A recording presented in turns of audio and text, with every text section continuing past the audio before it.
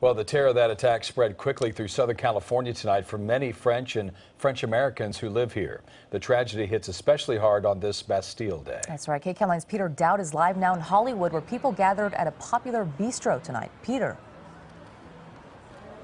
Susie and Jeff, right now, dozens of people are here at La Poubelle restaurant in Hollywood to celebrate Bastille Day. Many of them are from France, but they also came together to grieve for all the people killed in Nice. The French restaurant's owner says July 14th is typically their biggest party of the year, but the truck attack certainly dampened the mood and also kept some people from attending. Los Angeles has a large French community with about 20,000 French nationals registered with the consulate. Those who did attend tonight's event say they wanted to show solidarity and that they refuse to live in fear. The restaurant's owner says she grew up in France and his family in Nice. All of them are okay, and she refused to let the attack cancel the celebration.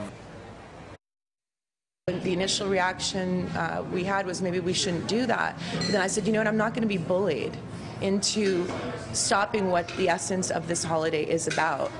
It's exactly this, not allowing tyranny to overtake your life.